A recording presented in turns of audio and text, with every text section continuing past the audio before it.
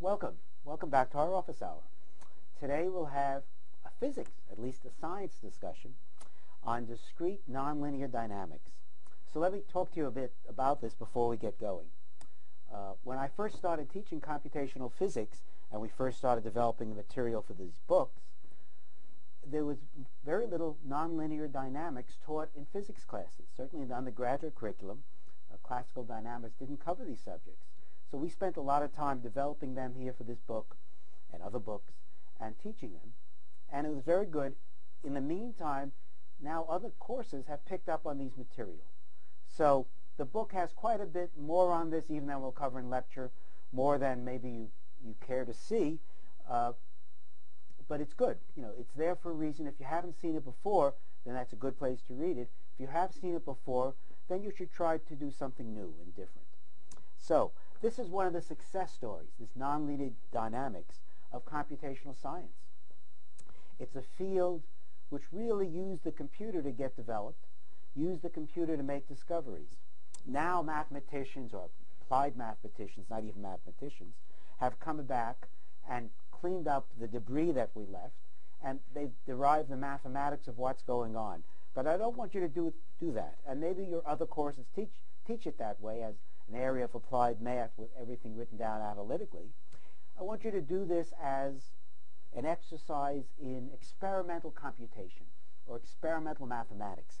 You know, you're just going to have a mathematical equation and use the computer to explore it, to do an experiment, see what happens. In fact, that's how this stuff was originally done, and it's really a lot of fun and a very good learning exercise. So let's talk about that. Let's talk about discrete nonlinear dynamics and bugs. You'll see why we call that bugs. So let's get on. First slide. What's the problem? Well, the problem is, why is nature so complicated? And many of us believed that we liked physics because physics was so simple and the laws of physics are simple, therefore we study physics, but let's not worry about real nature. But if you look at real nature, it's very complicated. And it's hard to believe that anything as complicated as insect populations, weather patterns, some of the graphs you see here on the slide have something simple happening. This is complicated. There doesn't seem to be any structure. There doesn't seem to be any underlying simplicity here. So, study physics is one answer, but no. Actually, as we'll see, even very complicated behavior could have very simple mathematical model underneath. And that's interesting. So here we have an example of systems that look chaotic.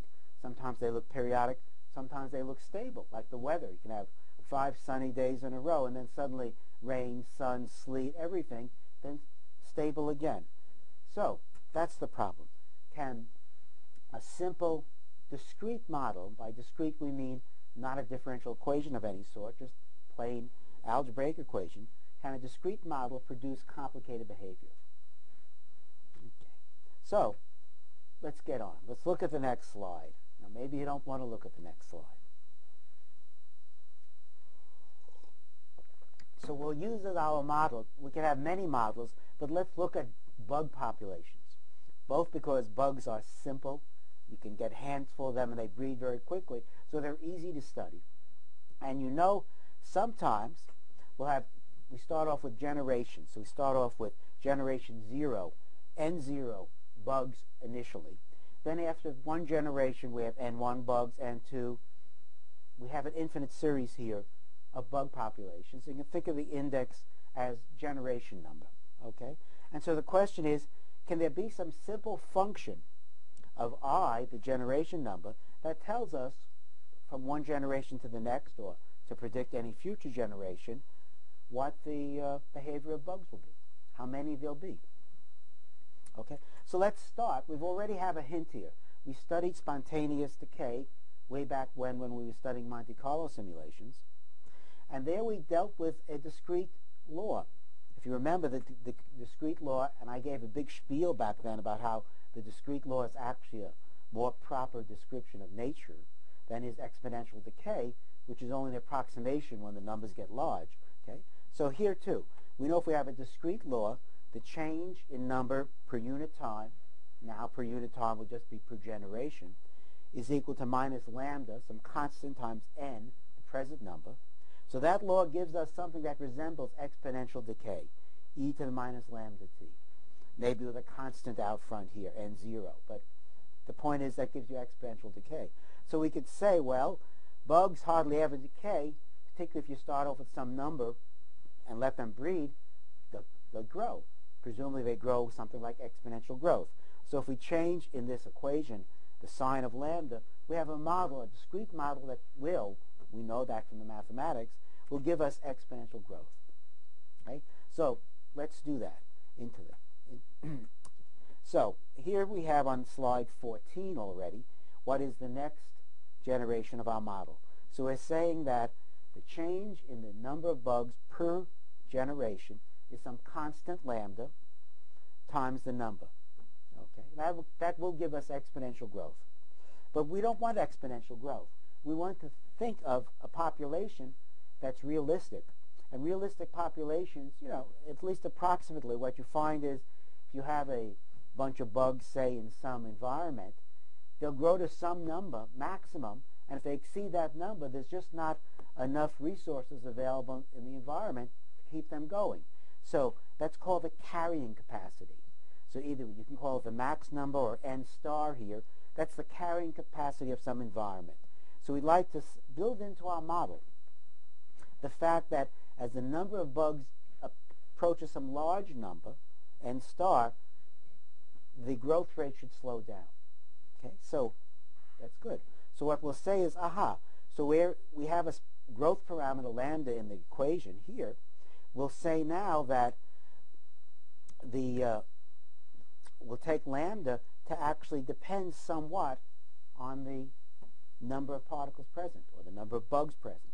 Okay? So we're saying lambda is approximately some other constant, lambda prime, n star minus n. Now n star is a very big number, and we start off, say, with a small population. So to start off with, it should grow exponentially, no question about that. Okay? But then as n sub I gets larger and larger, we'll see modulation in the growth. So here we have an equation. It's called the logistics map, and what it says is the change in the number of bugs per interval is equal to a constant, another constant lambda prime, some another constant n star minus the number present times n. Fine. But what we have now is called the logistics map because it balances resources against growth and such like that. And we have n here, right? But we also have an n there.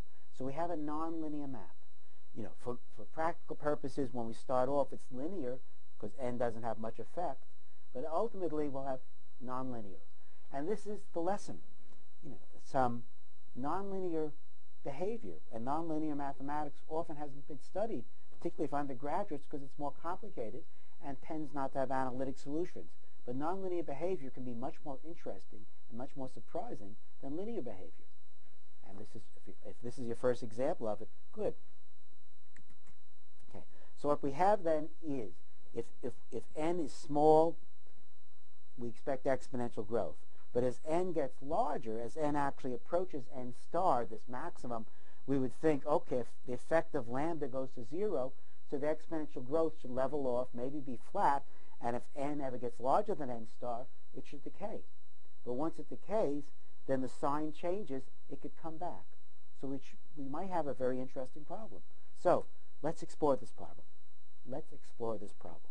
So let's look at the next slide. Take a look at this.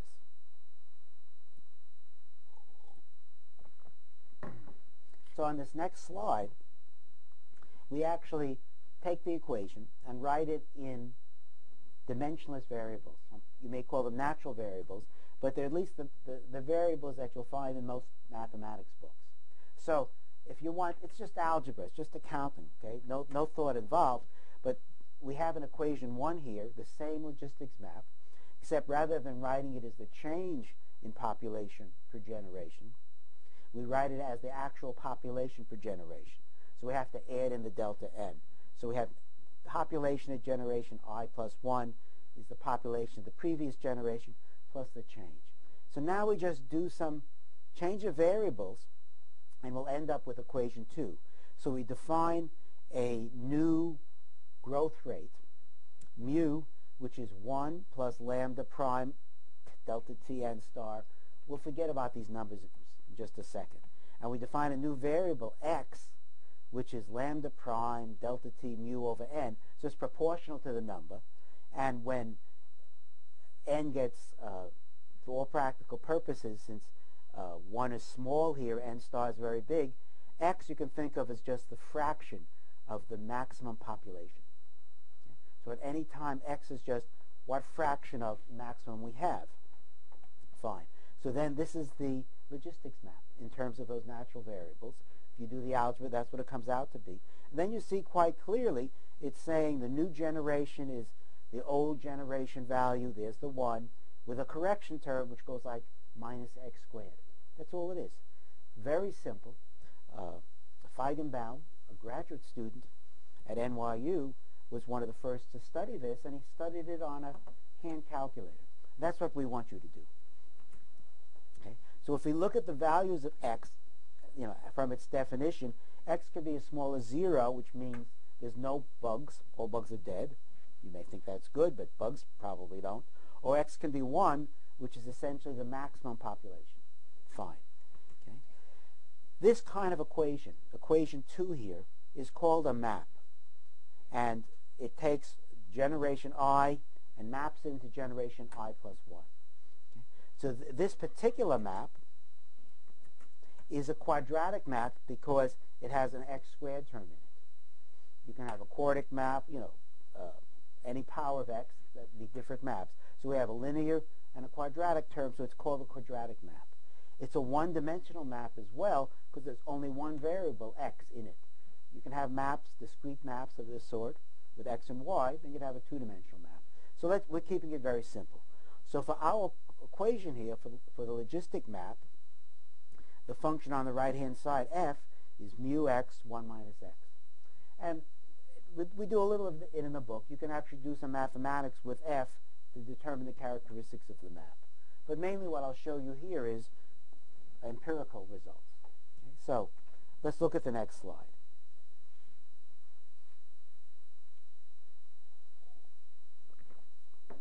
So what I'm showing you here is what I want you to do as your first exercise. You'll have more than one exercise, which is to say, let's just study what the population x is as a function of I. Make a graph, whatever, and you have to do it for different values of mu. And when you do it, you get 4 different regimes. And this is just fascinating because it's such a simply silly equation. For mu equal to, well, mu equals 0, you get nothing. But if mu is equal to 2.8, okay, just a value from experiment, what you see here is something like slide A. We start off with some initial values called the seed. For everything I tell you here, the value of the seed doesn't matter unless it's 0. If it's 0, then it matters. Or if it's 1, it might matter too because that's the limit and strange things can happen. But if it's any value in between, and I think usually I start off with 0.75, but you can start off with anything, you get the same results. Not identical, but the same long-term results. And we don't care about the transients, again. So we start off initially with some seed, doesn't matter. The system goes through some oscillations, boom, and then it attains a single stable population. So that says, okay, if mu, which is a combination of birth rate, which is like the lambda, and then death rate, whatever, to moderate it, breeding, if mu is at some value here, we get an equilibrium where as many are being bred as many die off. Fine. If we increase lambda or mu a little bit beyond 3 is a magic number, we end up with a system that starts off and oscillates. This is just some transient motion, and then it falls into a 2 cycle or 2 population. So what we have here, of course, is we have a system which is at one level, one time. The next generation it goes up, then it comes down, and so forth. So it's not stable because it's constantly varying, but there's 2 populations that it always comes back to. So it's a 2 level or a 2 cycle. Okay? If we increase mu just a little bit, then we get what we call 4 cycles. Because we see here, it starts off, forget about the transients, we don't care about that. But then later on we see there's 1, 2, 3, 4 levels, and the system just goes back and forth in some pattern between those 4 levels. Because each time it goes from one to another, but it covers all 4. And finally, if we let mu get larger than this, we get what we call chaos. And chaos has a strict mathematical meaning, and we'll talk more about that. But we get this figure here where it looks like maybe there's some repeating here, but it does all kinds of stuff. It's very hard to discern a pattern, all from that simple equation. So this really is going to be your exercise. This is what we want you to do yourself. But let's look a little bit more at this and see if we can make some sense. Okay? So look at slide 30. And in slide 30, we show, again, these are the 4 types of behavior. This is our map, equation 5. And now we can ask the question, can a map like this give us a 1 cycle? Or can it give us a 2 cycle? Or can it give us a 3 cycle? And you answer that just by doing algebra. So here, for example, I'll do the 1 cycle for you. If we have a 1 cycle, what we're saying is if you're at generation I, and then you go to generation I plus 1, they should have the same value of x, the same population level. We'll call it x star because it's a fixed point. That's what the star represents here, the fixed value. So we just take equation 5, logistics map. We have mu x star, 1 minus x star equals x star. Fine. We can solve that. It has 2 solutions. And lo and behold, one solution is x star is 0. And that's what I said before. If you start off with no bugs, you'll have no bugs forever. It's stable. It'll stay there. It's not stable, but it's static. Okay? If you give a few little bugs, then it's not stable. It grows exponentially. Otherwise, x star is mu minus 1 over mu. So we can actually predict now exactly what value of x this will be. There's the prediction.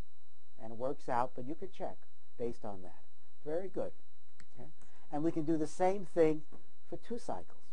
So here we have a calculation. Now let's look at the 2 cycle point. And these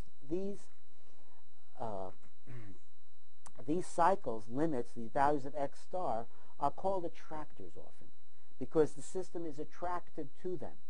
They're not stable points because the system's attracted there, but then it immediately goes away. So that's a general property of nonlinear systems. They have attractors, places where they like to be. They don't necessarily stay there. It's like you coming home for the weekends and being happy to go away. Okay, same thing. You always come back to them, but then you leave quickly. So we can do the same kind of algebraic calculation. Now to get the 2 cycle, we'd say that generation I and generation I plus 2 must be the same. Not I plus 1, but I and I plus 2 must be the same. So if we put that into our equation here, we get a calculation, and that number must be x star. So x star, x star, x star. We can solve for x star, and we get a very interesting solution. We get a solution which has both 2 values, which are interesting, and then it has a square root. And so as we see, in order for there to be real solutions, mu must be greater than 3. Aha. Excuse me. So if mu greater than 3 means that until mu gets to a certain level of growth, we can only have 1 population. But as the growth gets larger, then we can get real solutions in which there'll be 2 levels. Okay? And we can predict exactly what they are, and these are them. And we predict two levels with the plus and minus sign. Okay? And this is a bifurcation. Bifurcation means to break up into 2. And what this says is that just at mu equal to 3, our system can bifurcate. It can take what was 1 population here, nice and stable, and then suddenly break up into 2. And the bifurcation always occurs like that.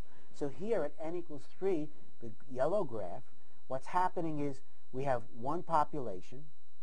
It then breaks up into 2, And then there's another, one of those breaks up into another. So we're getting always increases of this sort. Okay? So, as I warned you, I want you to do this as an exercise. So, we'll take a little break after this before we get on. While you go into the lab, use your computer, use your calculator. And I want you to just do that logistic map on yourself. Convince yourself that has all this behavior. Okay? So first, try to confirm that there's this behavior A, B, C, D. All these cycles occur more or less as said. And ultimately, even when you get very more complicated tools, it's nice to go back and see what's happening. Always a good idea. Okay. What occurs in these behaviors? Well, what you should see at transients, that's the initial behavior where the system does various things and then it stops. Okay, then it falls into asymptotes. Okay, and those are those final X star states. That's the asymptotic behavior. That's what you want. Extinction. What does that mean? Well, that means if mu is small, so if mu is approximately 0, the system just dies off.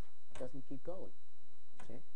Stable states. Yes, you can get a state which is stable, which is a one cycle. Anything else moves back and forth, that's not stable. You get multiple cycles, 4 cycles. Then, one of the interesting things is intermittency. Now, I remember from my youth trying to listen to shortwave radios or trying to listen to a radio in a storm, pulling in distant stations, and sometimes you get a beautiful signal, and then suddenly it goes away, you hear nothing but static, and then it comes back. Okay, that's called intermittency. It's actually a related nonlinear phenomena, and you'll see that here for mu values between this very particular range. What you'll see there is a system which has very stable behavior. You change it a little bit, becomes unstable, change it a little more, and it comes back to stable. So that's intermittency. It's very complicated. There's no simple way of saying why is it behaving complicated now and so simple just a second ago, except, it's like your children or your family members do that. Well, I'll stay out of that. But it's a behavior, it's a natural system behavior. It's not unusual. Then, chaos. Okay? For mu values close to 4, less than 4, we have chaos. So what do we mean by chaos? Think of that a second. Chaos is just a word, and I'll define it very carefully in the book. But let's say now what we're talking about here when we talk about chaos is deterministic irregularity. The word deterministic means that it's completely determinable. It's completely characterized by the mathematics. So there's no surprises here. We can just compute every little detail of chaos. Okay? So we know what's going on. We can compute it, but it's so irregular that it's hard to figure out how it's going on, what's going on, why it comes from a simple equation. The other characteristic of chaos is that it shows hypersensitivity to the input parameters, to the little details of the model. So, for example, when you're in a region which is chaotic, it is so sensitive to the exact value being used for the parameters like mu that the smallest change in mu can lead to very different results. So consequently, we'd say that a chaotic system is non-predictable. Now this, as I've written down here, this is self-contradictory. If it's deterministic, then it's completely predictable, but we're saying it's non-predictable. In practice, we're saying it's non-predictable because it's so sensitive. For example, if we both run the calculation with exactly the same numbers on little different computers, we may get very different results.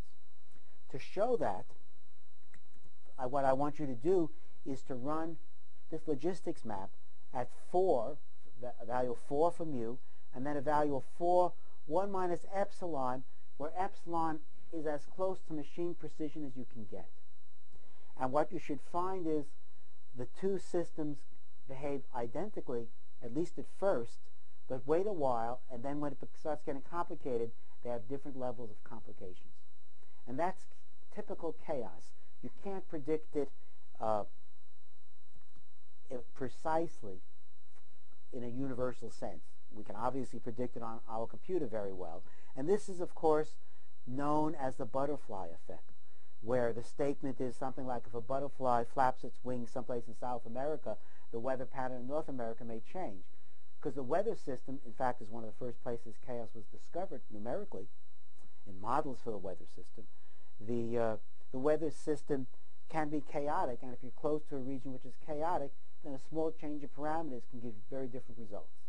Okay, so take a break now, come back here, do this, and then we'll talk a little bit more about how to analyze what's really going on.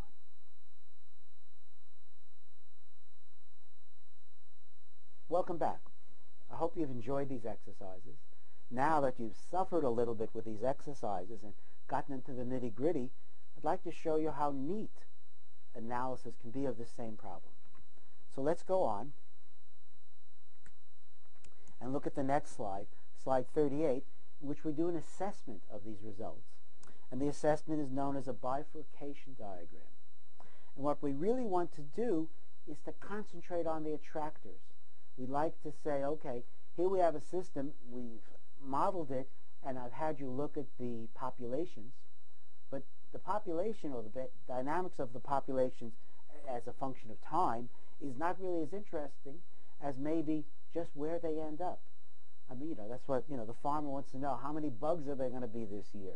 Well, we can tell you that, or maybe we can't, but that's interesting. So we want to try to concentrate on the attractors, and in the process show you that even though a system may be chaotic, there's simplicity underneath it.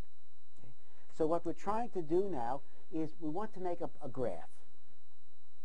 And that graph is going to be a graph of the attractors as a function of mu, the growth parameter. So that's called a logistics map, bifurcation diagram for the logistics map, and that's what we have here in this diagram. So here we have x star, that's the final population, the static, not static, but one of the attractive population as a function of parameter mu, the growth parameter. And we're starting here at mu equals 1. Mu less than 1 would be a system which has negative growth, so the bugs just eat each other up and never breed. So this is where we start. And then we plot up to mu equals 4. At mu equals 4, the system is chaotic, and beyond that, it's just so complicated, it's very hard to understand what's going on. And here in this graph, we have a little blow-up of the region from around 3.8, as you'll see, where there's more going on. But let's talk about this graph. How do you make a graph like this? What is it a graph of? Well, you make a graph like this by scanning all possible values of seeds or initial populations and all values of mu. But that's not what you plot up. But you have to.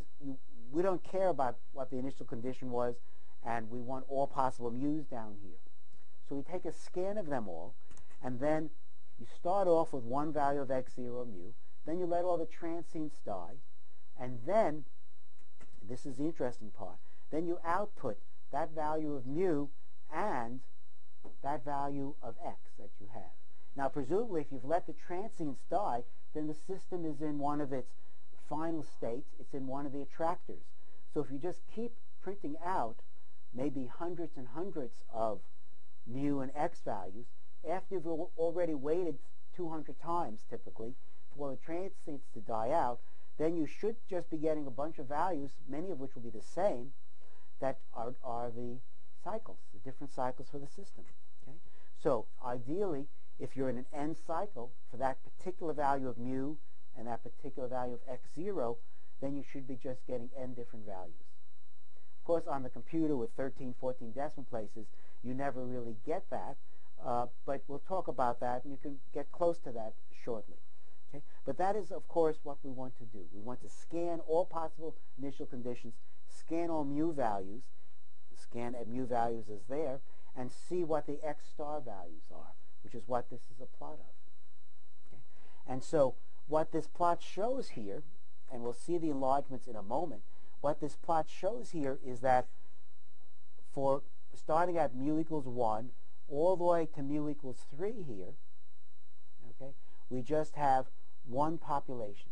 And according to that equation we derived, the value of x star grows with mu. Fine. At this point here, at mu at 3, as we said, the square root then has a real value suddenly. Then we get a bifurcation. So there's our bifurcation. And that stays possible until we get mu value, which we can calculate, it's in the book, a little bit larger mu, right here I believe. Then one of these branches bifurcates into 2, and then the other one bifurcates, and the system keeps bifurcating and bifurcating. So if we look at this in more detail, and here I've taken that same diagram, and I've just cut out the part at the top, colorized it so you can see it in different ways, and looked at it, enlarged it a bit. And what you can see here is the 2 cycle on the bottom, and you can see now the bifurcation here, another bifurcation, and then getting complicated. But if you look, each one of these bifurcations, each line seems to go through another bifurcation. This branch here, say on the left, and I'll try to draw it so you follow it, this branch here, for all values of mu, and mu is now going up this way, all values of mu, this branch seems to always be here. You can see it, it's carrying out, even into chaos, that there's an attractor there. Okay? And that attractor remains. There's something about that value of mu, those characteristics which remain forever. And we can see that other places as well. We see a very similar pattern here coming across and also remaining. We got that one already. And the more we enlarge this graph, the more we see that both the pattern remains, these bifurcations occur even inside here. We see more bifurcations. You look closer and closer right there, and this is the limit of what we've plotted, but you can see little bifurcations occurring. Notice that you can also see what's known as windows, what normally would be horizontal lines. These white areas, such as here, have simplicity. So this is like that intermittency we were talking about, where the system can behave very complicated, but now if we go to a region such as this, we have 1, 2, just 3 cycles. So that's known as a 3-cycle window. Just 3 populations occur, even though right nearby, next door, all hell's breaking loose. Right here, for example. As we go closer here, we can see in that window here, we're getting the whole pattern starting off again and again. So we've seen this is intermittency. You're seeing it here. We're seeing a window, a 3-cycle, and now we're also seeing what's known as self-similarity. The fact that this is actually a fractal-like structure, and I know we haven't covered fractals yet. Maybe you have.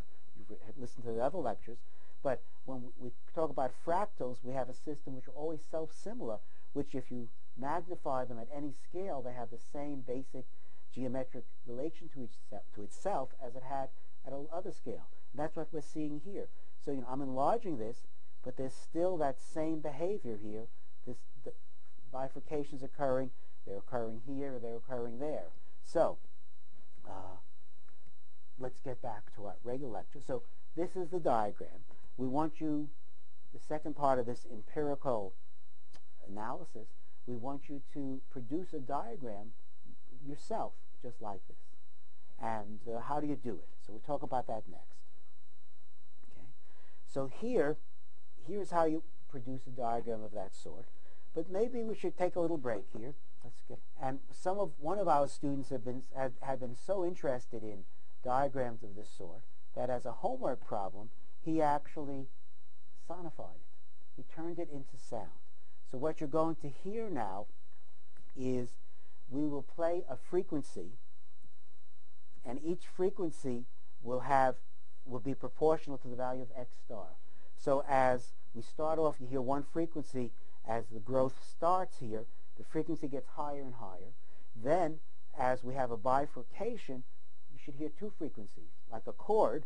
And then here where there's 3 occurring, you'll hear a nice little chord. Then as it goes into chaotic system, you'll hear, sounds like noise, but the noise will be punctuated by these windows. So if we play that system,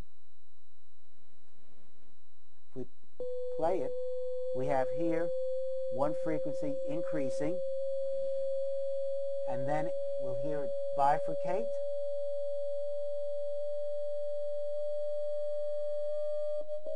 bifurcations, current. Then you should hear a chord, nice chord in the middle. There's the chord. And then you're hearing chaos. Okay. So, gee, that was fun. Okay. How do you make a diagram of this sort? Well, there's various ways. If you have sophisticated software, you might be able to vary the intensity of the screen like a television producer could, but typically we don't have that. So all we can do is vary the point density. So we'll just be putting various points down for each x value and mu value. So it's a graph of x star and mu, so it's just x, y points, okay? But in doing that, you should remember that we're always dealing with finite resolution. I know every year it gets higher and higher, but let's just take, a typical 300 dots per inch, okay? DPI, dots per inch. Well, if you have a 10 by 10 graph you're making, 300 dots per inch, that's 10 million points. 10 million is a lot. Okay? 10 million can clobber a printer, at least an older one. It can slow down for everybody else in the class, make you a very unpopular fella. It can also overload a graphics program. Maybe not the newer ones, but if you try, as many of you will and should, you try much higher resolution, because in order to see the details in here, you may want to break up this region into very, very fine grid. Beware, you can get gigantic files which can clobber things and often won't tell you any more, or at least you have to be careful what you do with them. So big and more is often a waste here, because if you only have a few million pixels, having more than a few million points isn't going to help you any. Okay, so typically what I suggest here for you to do is break up the mu values into bins, finite ranges of mu's, for about 1,000 bins, which is quite fine. Okay, cover the range mu equals 1 to 4, which is all that we care about. Obviously, you don't need too much for the low values of mu because there's not much action, but it's really mu beyond 3 or 3.5 or more where all the action is. So that's where you want to concentrate your work. Here's the interesting thing. In order to avoid duplications, because the x star values all should repeat because they're the attractors, but they may not repeat in the 4th or the 5th or the 8th decimal place. You don't want to worry about that now. You want to be fairly simple. So we want you to print out x star only to 3 or 4 decimal places. And I tell you how to do that in the text. One way, a simple way, is to, if your computer language doesn't have that ability, is to just, multiply your x star value, which is always less than 1, multiply it by, say, 1,000, then convert it to an integer, which throws away all of the decimal part, and then divide by 1,000 again. Okay? So then you'll have a three decimal place number. Okay? Remove the duplicates, either with a command or right in part of your program, so that you don't have a lot of wasted file space, and it's much quicker. Okay? Then, enlarge different parts of your graph, as we've done here, so you can see the self-similarity. It's quite striking. And make sure to observe the windows.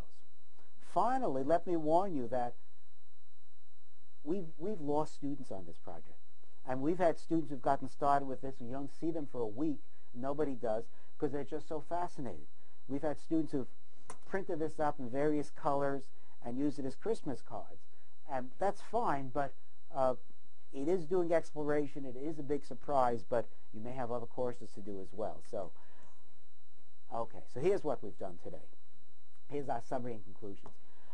Many people are surprised. What we show with these exercises is that there's often simplicity and even beauty within chaos. Now, some theologians have discussed this kind of exercise in their sermons because it's a lesson for the whole world. I'm not saying that's true, but it is interesting how much of impact this had. So our problem, remember that problem? The problem was to say, can a discrete, simple map give you very complicated behavior, so complicated that you can't tell what's going on? The answer is yes. Okay? No, even very simple systems can lead to very complex behavior. Presumably, this is just a mathematical construct, but it's a model of the real world. And the more and more we model the real world like this, more success it's had. Okay? A lot of that success comes from the nonlinearity. That x squared term is what makes this so very interesting. It's a reason why it's so important for us to study nonlinear dynamics and why computational physics has been so important, because it gives us the opportunity to do that.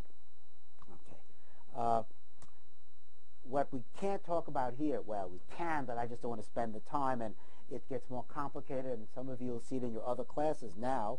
So what we want you to talk about and look about your answers to see, and probably read the textbook, remember reading, is the very signals of simplicity within chaos, or the signals of chaos, or the measures of chaos. People have worked hard on that. So the bifurcation diagram, we've already showed you that. That shows simplicity and beauty even within chaos. One of the things Feigenbaum did, his grad student, when he first studied the logistic map on his calculator, was to show that there's actually some universal characteristics of all second-order maps, which this one shows, just how these things bifurcate. You could derive some equations, simple constants, relating the bifurcations, and they seem to be true universally for all maps of second order. Okay, that's a big surprise. It's a very important discovery. Lyapunov coefficients, when a system becomes chaotic, that means it moves away exponentially fast from the attractors. Well, you can measure the coefficients of that exponential growth or decay. Those are the Lyapunov coefficients. Tells you how many different attractors it's moving to, and whether it's coming back or away. That's another measure of energy. Shannon entropy, again, another measure of chaos. When we have chaos, the entropy increases. The disorder appears to increase. Shannon worked with information in signal processing. So, again, very critical if you have static and noise to understand signals. Finally, fractal dimensions. We'll talk about that shortly. It's a simple subject. It's beautiful. But if you can deduce the fractal dimension of a bifurcation diagram, it's another way of showing, oh yes, there's both complexity and simplicity present, and also there's self-similarity, because we know fractals are self-similar. So some of this is for you to work on, some of this is for you to read about, some of this we'll see again later. So go to the labs, finish the exercises, and then after this we'll see how much of this nonlinear behavior carries over when we go to ordinary differential equations. Can they have similar behavior? But work on this now. We'll get to that another time. Bye-bye.